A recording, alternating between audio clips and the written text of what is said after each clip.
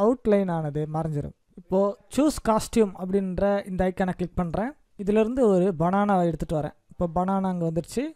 Frame 2ல் banana கிடச்சிருக்கு. Banana மட்டும்தான் இந்த ஃப்ரேமில் இருக்குது. இப்போது இந்த பனானாவை செலக்ட் பண்ணி இதனோட கலர் வேணும்னா சேஞ்ச் பண்ணிக்க முடியும். பாருங்கள், இந்த பனானாவை இப்போ நான் ரெட் கலரில் மாற்றிட்டேன். அதேமாதிரி எல்லா பனானாவுக்கும் அதே ரெட் கலரில் மாற்றிடலாம். இப்போ பனானாவே இருக்கிற இடம் தெரியல. இது எல்லாத்தையும் செலக்ட் பண்ணி அவுட்லைனில் போய்ட்டு பிளாக் கலர் அவுட்லைன் கொடுக்குறேன். இப்போ இந்த பனானா ஓரளவுக்கு தெரியுது. சரி, இப்போது இந்த பனானாவை நான் என்னுடைய எல்லா ப்ராஜெக்ட்டுக்கும் யூஸ் பண்ணணுன்னு நினைக்கிறேன். அதனால் என்ன பண்ணுறேன்னாக்கா, உங்களுடைய ரைட் சைடில் பார்த்தீங்கன்னா இங்கே ஸ்ப்ரைட் 1 அப்படின்னு இருக்குது. இங்கே பனானா உங்களுக்கு தெரியுது. இதை அப்படியே கிளிக் பண்ணி இழுத்துட்டு வந்து இந்த பேக் பேக் அப்படின்னு இருக்கு இல்லையா, அதில் விட்டுருங்க. லோடிங் ஆகுது. லோடிங் ஆன கொஞ்சம் நேரத்தில் பார்த்தீங்கன்னா இங்கே ஸ்ப்ரைட் 1 அப்படின்னு இங்கே சேவ் ஆகிடுச்சு உங்களுக்கு. இனிமேட்டு இந்த பேக் பேக்கில் இருந்து நீங்கள் எந்த ப்ராஜெக்ட் வேணுனாலும், எந்த ப்ராஜெக்டை செஞ்சாலும் இந்த பேக் பேக்கில் இருந்து இந்த ஸ்ப்ரைட்டை நீங்கள் யூஸ் பண்ணிக்க முடியும். வேணும்னா நம்ம வந்து ஒரு புது ப்ராஜெக்டை க்ரியேட் பண்ணி பார்க்கலாம். நியூன்னு கொடுக்குறேன். ஃபைலில் போய்ட்டு புது ப்ராஜெக்ட் ஆனது க்ரியேட் ஆகுது. பார்த்தீங்கன்னா பேக் பேக்கில் என்னுடைய ஸ்ப்ரைட் ஆனது இருக்குது. இதை கிளிக் பண்ணி இங்கே இழுத்துட்டு வந்து விடுறேன். பார்த்தீங்கன்னா ஸ்டேஜில் அந்த ஸ்ப்ரைட் ஆனது கிடச்சிடுச்சு. மீண்டும் காஸ்டியூமுக்கு வந்து இந்த ஸ்ப்ரைட்டை நம்ம சேஞ்ச் பண்ணிக்க முடியும். இங்கே காஸ்டியூமில் பார்த்தீங்கன்னா ஃப்ரேம் 2 வந்து செலக்ட் ஆகிருக்கு. இந்த ஃப்ரேம் 2ல் பார்த்தீங்கன்னா பனானா மட்டும்தான் உங்களுக்கு ஸ்டேஜில் இருக்குது. ஆனால் நம்மளுக்கு பார்த்தீங்கன்னா இந்த ப்ரீவியூ விண்டோவில் கேட்டும் தெரியுது, பனானாவும் தெரியுது. இந்த கேட்டையும் நீங்கள் எங்கே வேணாலும் மூவ் பண்ணலாம், இந்த பனானாவையும் எங்கே வேணாலும் மூவ் பண்ணலாம். இது எப்படி நடக்குது அப்படின்னு பார்த்தீங்கன்னா, இங்கே ஸ்ப்ரைட் 1ன்னு இருக்கு இல்லையா, இதை கிளிக் பண்ணுங்கள். இந்த ஸ்ப்ரைட் 1ன்றதும் இருக்குது, ஸ்ப்ரைட் 2ன்றதும் இருக்குது. இந்த ஸ்ப்ரைட் 2க்குள்ளார 2 ஃப்ரேம்ஸ் ஆனது இருக்குது. பாருங்கள், இப்போ இந்த ஃப்ரேமை நான் கிளிக் பண்ணும்போது இப்போ நம்மளுக்கு 2 கேட்டானது ப்ரீவியூவில் தெரியுது. இப்போ 2 கேட்டையுமே நம்மளால் நகர்த்த முடியுது. இந்த ஸ்க்ராட்சை நீங்கள் இப்போது மொபைல் டிவைசஸில் கூட நீங்கள் பயன்படுத்திக்க முடியும்.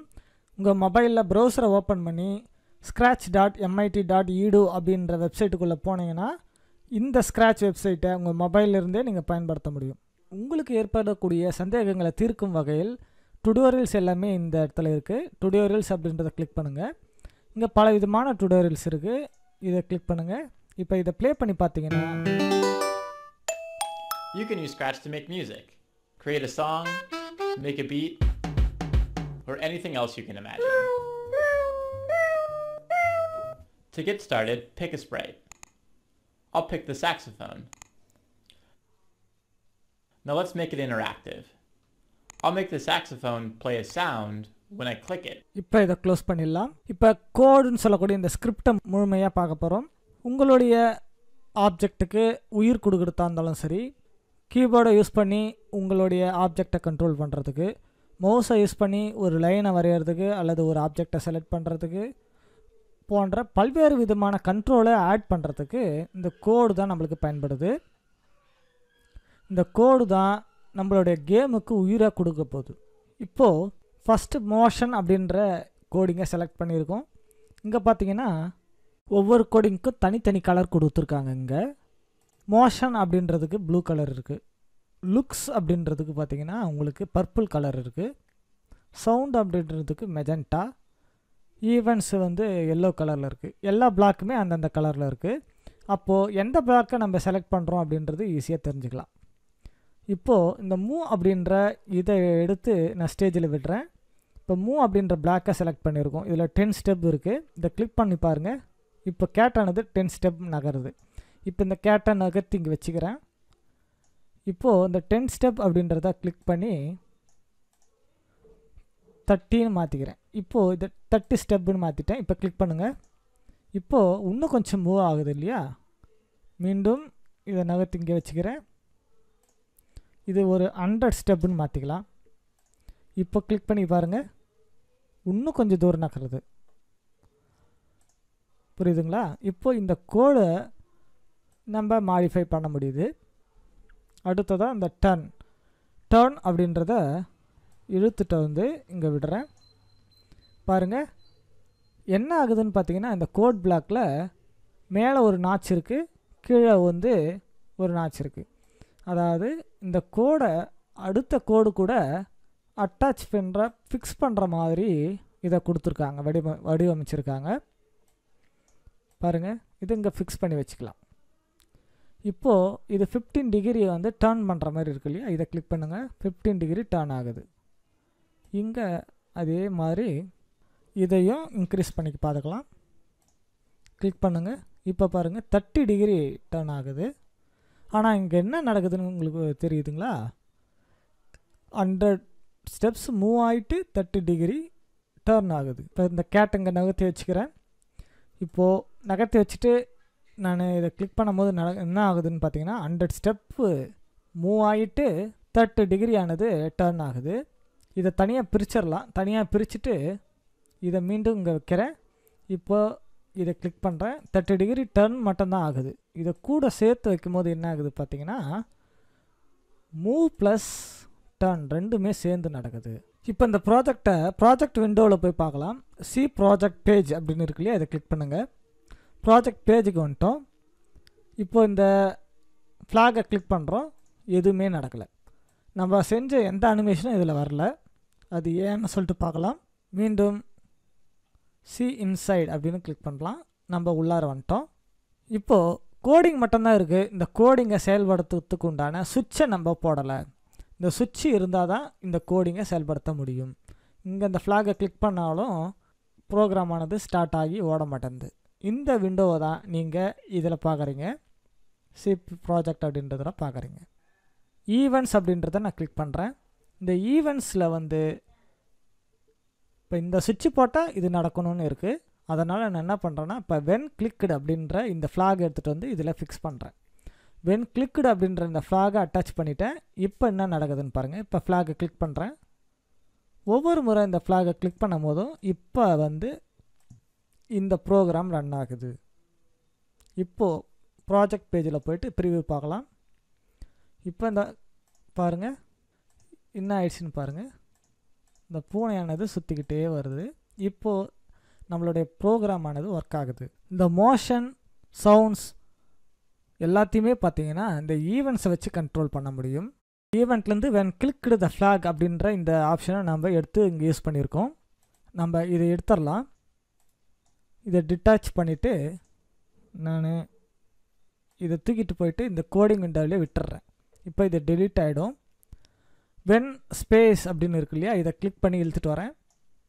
இப்போ என்ன நடக்கும் அப்படின்னாக்கா ஸ்பேஸ் பார் கீயை நான் ப்ரெஸ் பண்ணால் மட்டும்தான் இப்போ இந்த கோடானது ரன் ஆகும். இப்போ ஸ்பேஸ் பாரை நான் கிளிக் பண்ணுறேன். இப்போது இந்த கோடிங் ரன் ஆகுது. ஆனால் இந்த முறை நான் ஃப்ளாகை கிளிக் பண்ணாக்கா அது நடக்கலை. இப்போ ஸ்பேஸ் பாருக்கு நான் கண்ட்ரோலை மாற்றிட்டேன்.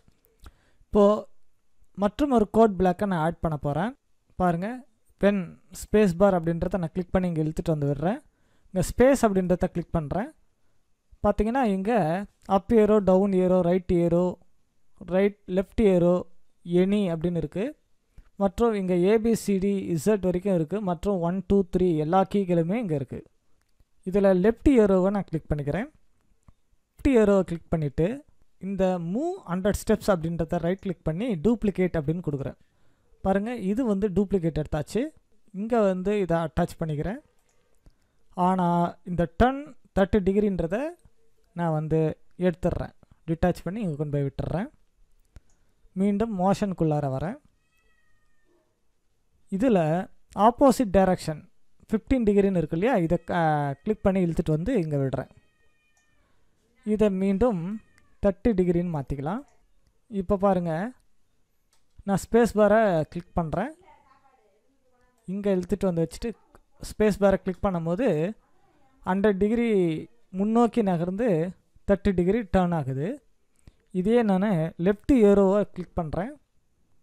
இப்போ என்ன ஆகுதுன்னு பாருங்கள், 100 டிகிரி மூவ் ஆகிட்டு ஆப்போசிட் டைரக்ஷனில் திரும்புது.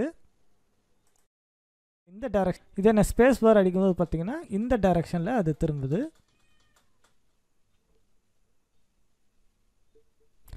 இப்போ ஒரே விண்டோவில் 2 கோடிங் நம்ம எழுதிட்டோம். 2 கீழே ஆட் பண்ணிட்டோம். இப்போது இந்த பழைய கோடில் இந்த ஸ்பேஸ் பார்னு இருக்கு இல்லையா, இதை கிளிக் பண்ணி இதை ரைட் ஏரோன்னு மாற்றிக்கலாம். இப்போ இது ரைட் ஏரோ, இது லெஃப்ட் ஏரோ அப்படின்னு மாறிடுச்சு. இப்போ அதே வேலையை நான் ரைட் ஏரோவை கிளிக் பண்ணி செய்ய முடியுது. ஸ்பேஸ் பாருக்கு பதிலாக ரைட் ஏரோவுக்கு கண்ட்ரோல் மாறிடுச்சு. இதே போல் இந்த மோஷனில் இருக்கிற எல்லா கோடையுமே நீங்கள் பயன்படுத்தலாம். இப்போ பார்த்தீங்கன்னா change to X coordinate, change to Y coordinate அப்படின்னு தனித்தனியாக இருக்குது இல்லையா, இதெல்லாம் நீங்கள் ரன் பண்ணி பார்த்துக்கலாம். அப்புறம் பார்த்தீங்கன்னா இஃப் ஆன் எட்ஜ் பவுன்ஸ் அப்படின்னு இருக்குது இல்லையா, இதை கிளிக் பண்ணி இங்கே வைக்கலாம். இப்போ இந்த கோடை ரன் பண்ணும்போது என்ன நடக்குதுன்னு பாருங்கள். இந்த எட்ஜுக்கு வரும்போது மட்டும் பார்த்தீங்கன்னா உள்ளார போகாமல் பவுன்ஸ் ஆகுது. இப்போ இதே இந்த எட்ஜ்ன்றதை எடுத்துடுறேன். இப்போ நம்ம கிளிக் பண்ணுறோம் பாருங்கள், எட்ஜுக்கு வந்தாலும் உள்ளார போயிடுது, மறைஞ்சிருது கேட்டு.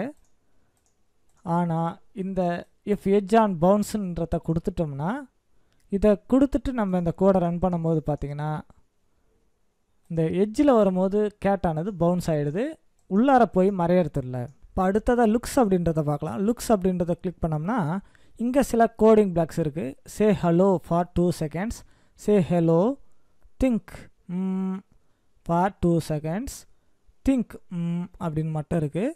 அப்புறம் ஸ்விட்ச் காஸ்டியூம் அப்படின்லாம் இருக்குது இல்லையா, இப்போ ஒன்று ஒன்றா யூஸ் பண்ணி பார்க்கலாம். இந்த சே ஹலோன்றதை எடுத்துகிட்டு வந்துடுறோம்.